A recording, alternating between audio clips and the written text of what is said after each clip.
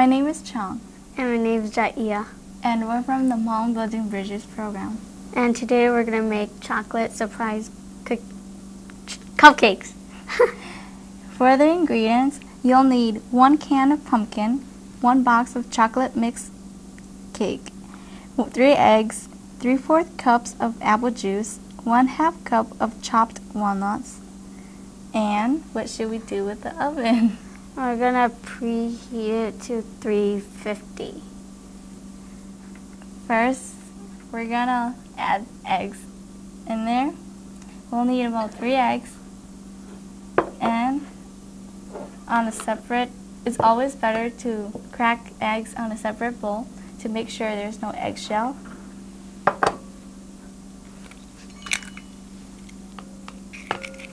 And you'll add it and beat it.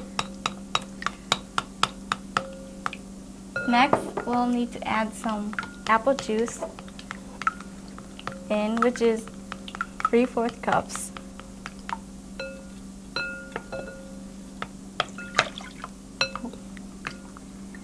Next, we'll need some a pumpkin can. It's always best to clean the top before you open it with a can opener.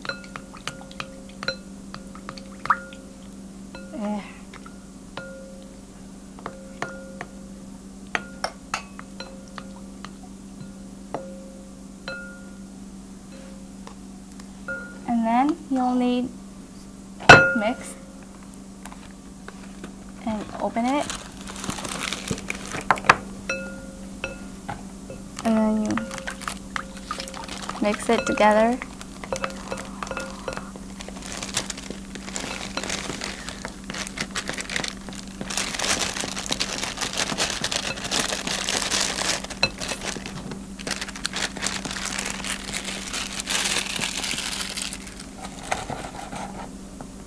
And then after that, I'll chop the walnuts to little pieces, and there will be decoration for the cupcakes on top.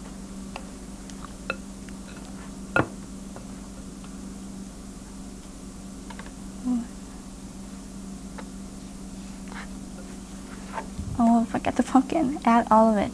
Okay.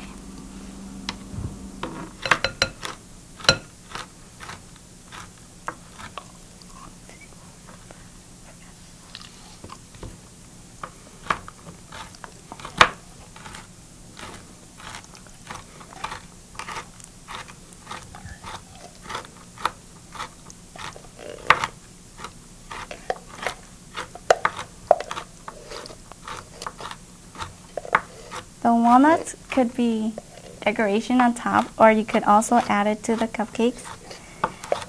It's better either way.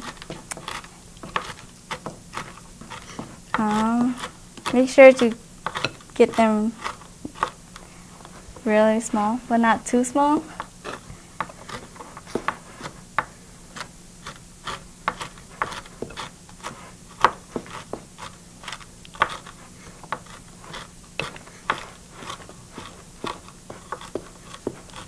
So, after I'm done with this, set them aside.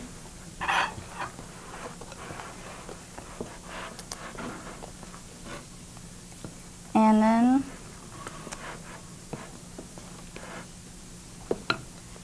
we'll put cake paper on the pan. And if you don't have them, you always need to put any kind of grease on it to make sure they come off easily. On the bottom and sides. Yes. So we're gonna put them in.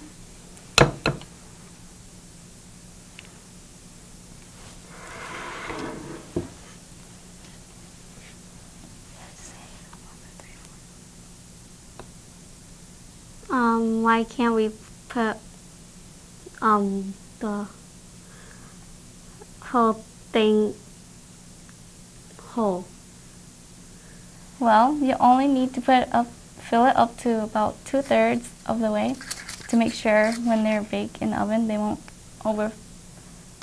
overflow, because when they're in the oven they would grow. Yeah.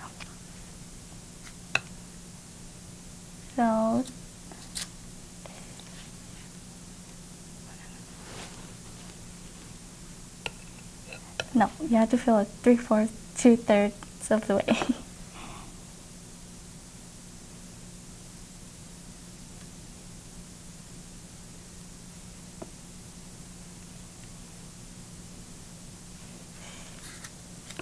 Oh.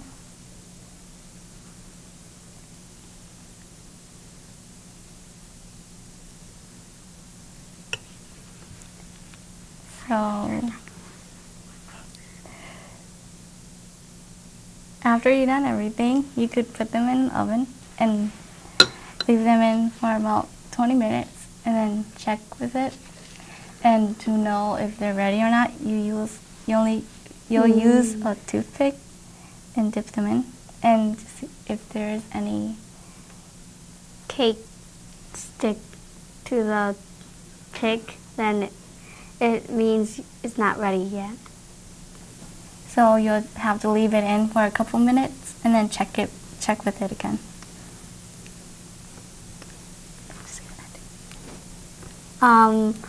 We're going to go bake them and come back to you later. Welcome to Cook It Safe Challenge. In this round, teams must read and follow package cooking instructions and know your microwave wattage. 1100 watts. You can find the wattage in the owner's manual, on the appliance label, or by contacting the manufacturer. Each team has been given a frozen entree to safely prepare. Oh, wait, what is the wattage of the microwave? Whatever. Oh, sorry, Team 2. You get a red card for not checking the cooking instructions and not knowing the wattage. Wattage? It won't just cook? Microwaves have different wattages. I told you we should have checked the package instructions and checked the wattage of the microwave. It's not cooked safely. I wouldn't eat this, it's cold. If you don't follow the cooking instructions, some foods may be hot but may not have reached a safe internal temperature. Use a food thermometer to be sure. You win. We just kept focus on reading and following the package cooking instructions. We knew the wattage of our microwave so the food cooked safely. And the challenge continues. Can you cook it safe? So, what's the surprise in our chocolate surprise and cupcakes? It's pumpkin. How is it good for you? It's much healthier than regular cupcakes. So, enjoy your healthy cupcakes.